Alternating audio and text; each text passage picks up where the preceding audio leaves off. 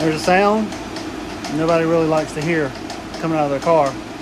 And I was kind of worried until I looked a little further. Let me show you what this sound is.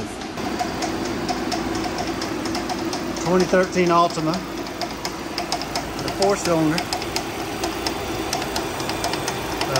Kind of sounds like it's top end. You actually watch that belt. Tensioner.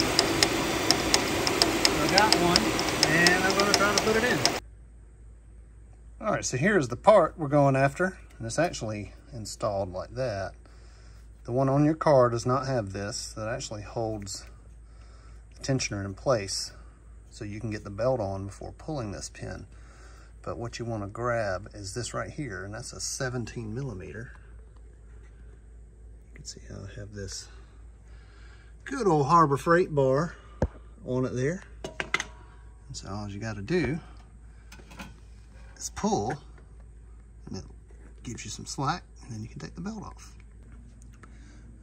All right, I got the belt off, and you know that your tensioner is in bad shape whenever you move it forward or move it this way, and it stays.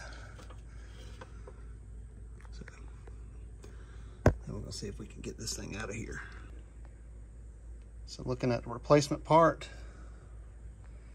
looks like I'm gonna have a bolt on the left and one on the lower right. All right.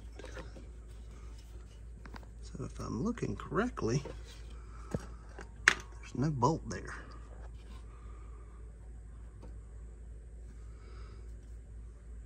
Unless that's the, maybe that's the hole that the pin goes in, and that's the bolt right there. And then there's the other bolt hiding back there. It's gonna be fun. All right, so I've got this bolt out. It's a 13.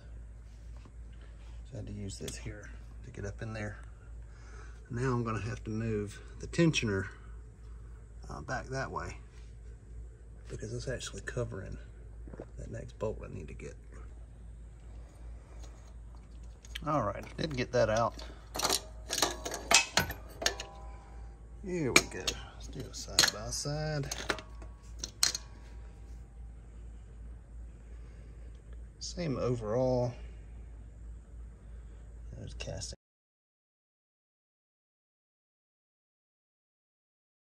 They're different, but it seems like things are in the same spot. Now, you got to make sure if your car is electric power steering or if it is regular. If you're not sure if you have electric power steering, that's the reservoir for the electric power steering. The pump is under this cover here that some rats have eaten. All right, so that is where it was sitting. You can see that's the two holes that it was using.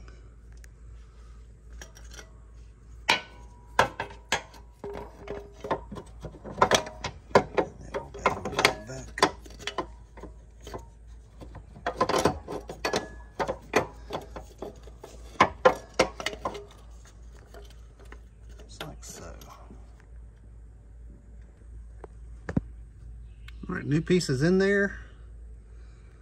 Gonna hand thread the bolts in as far as I can go and tighten them down. Reroute the belt.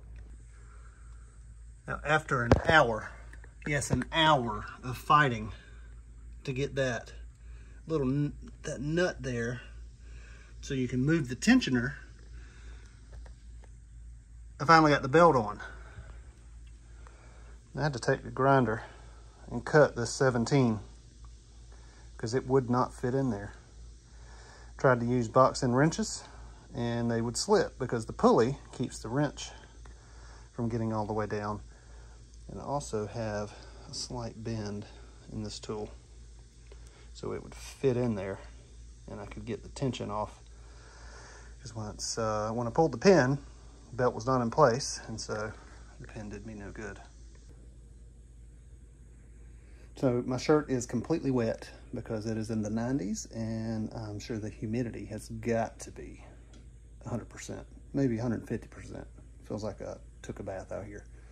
But yeah, if you're gonna do this job, find a 17 that you can sacrifice. And little Harbor Freight tool there, go ahead and put a little bend in it, and that'll help you get it in place, get the tension off. So hope this helps. If you got that clicking and it isn't your motor about to blow up, it could be your tensioner bad. So thank you guys for watching.